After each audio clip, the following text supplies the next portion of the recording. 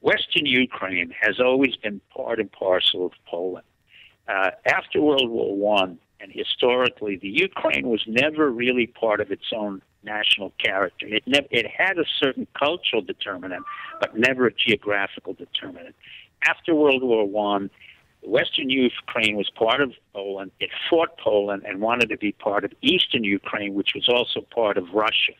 So you have the Eastern Ukraine, which is Russian, and the Western Ukraine. But the real issue in the Ukraine right now is not democracy versus the EU or Russia versus the United States. What it really is the Ukraine has no more money. And because of the corruption that occurred and because of our failure in the Orange Revolution about 10 years ago, and I don't fault us for that, it just turned out not to be as successful as we thought it was, meaning that we were able to bring a liberal democracy in there, but in turn Putin was able to reverse it.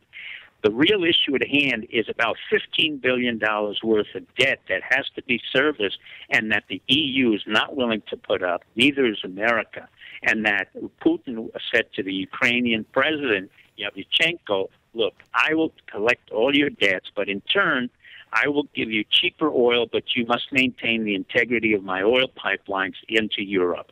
That's the real issue at hand.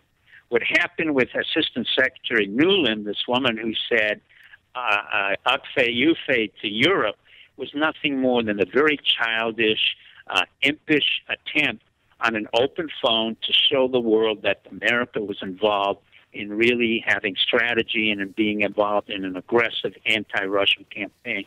The reality is quite different. We're not very effective.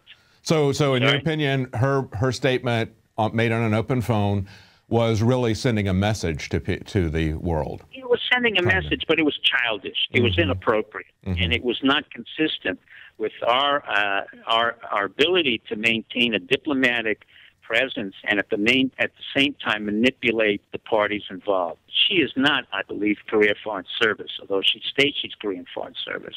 But her background, her actions belie that, and it seems to me that she may belong to another part of our government.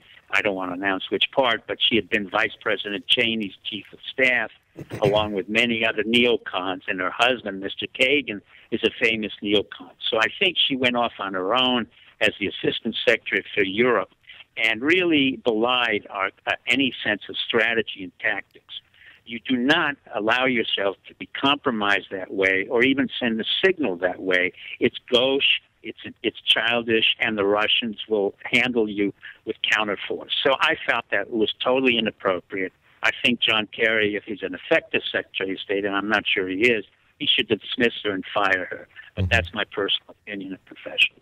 I thought it was pretty amazing, the reaction from the White House chief spokesman, Jay Carney, says it's something about Russia. It says something about Russia that they would tap a telephone call. I mean, the insanity of that. It's like you can hear the entire world laughing that they would make a statement like that. We'll have the conclusion of that interview tomorrow night on the INFOWARS Nightly News. It's a perspective from someone who's spent decades in the intelligence community. Don't miss it. Join us at 7 Central, 8 p.m. Eastern.